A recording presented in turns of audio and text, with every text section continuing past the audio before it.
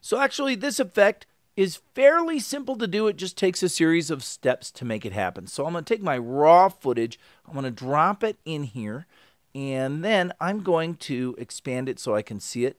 I'm going to right click on it, and I'm going to say make into a composite shot. Click OK.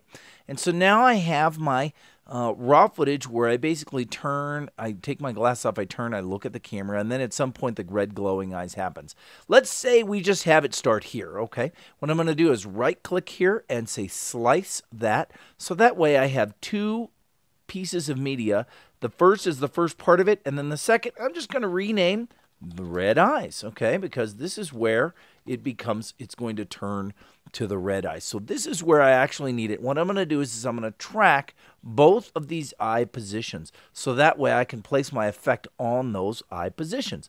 So I'm going to twirl open the tracks. I'm going to click the little plus icon. I'm going to rename this left eye because I'm going to track them both. So I'm going to start by tracking the left eye, my left eye, which is over here. I'm going to place this on the eye itself, and then I'm going to click track it, and there it goes. It's just tracking that eye, okay?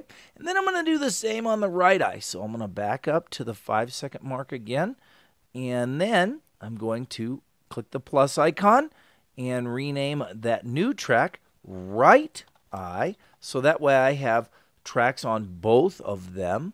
This time I'm going to put it over the right eye position and click track it, and that'll track pretty easily. This is really pretty simple, and this works very effectively. Shouldn't be that hard. Notice that I didn't blink. If I blinked, then that would create a problem. So I made sure I didn't blink when I filmed this. Make sure that you're not blinking or your actor's not blinking either. That helps a lot. Okay, now what I need to do is I need to assign those that tracking data to a couple of points that will be then parenting.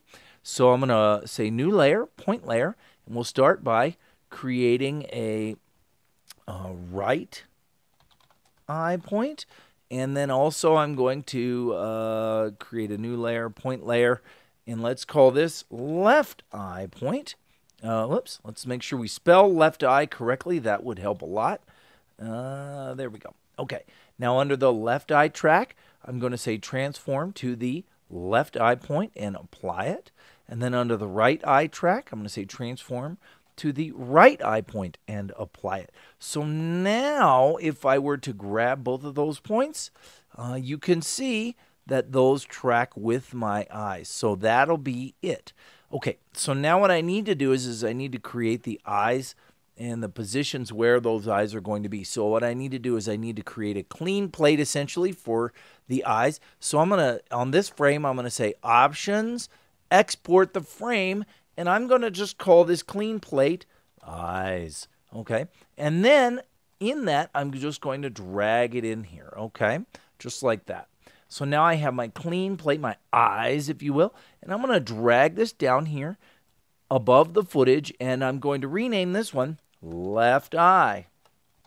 And then I'm going to drag it in again, and I'm going to rename it also right eye, because I'm going to have one for each.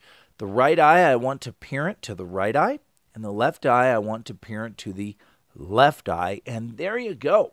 So now all I have to do is just mask out just the little eye socket. So we'll start on the right eye first, which is going to be here. I'm going to use my mouse wheel to kind of scroll in, and under the right eye I'm going to use my freehand mask tool, and I'm just going to mask around where I want it to turn red, you see? Look at that. Okay, boom, and that's sort of a rough job, but it'll do. Okay, and then under the left eye, I'm going to use my freehand mask tool, and I'm going to do the same thing. I'm going to just mask out where I want that left eye to be, and I'm doing a rough job here, but you'll get the idea. It'll be okay. The good news is I'm going to feather this heavily. So, okay, under the left eye mask, I'm going to open up the shape properties, and I'll feather it about 10 pixels. And under the right eye, I'll do the same thing, but I'll feather it about 10 feather it about 10 pixels like that.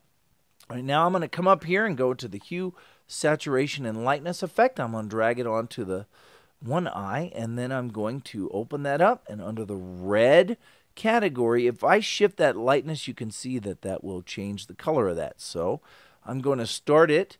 I'm going to keyframe it right now at 5 seconds, and then I'm going to move forward about 10 frames. 1, 2, 3, 4, 5, 6, 7, 8, 9, 10.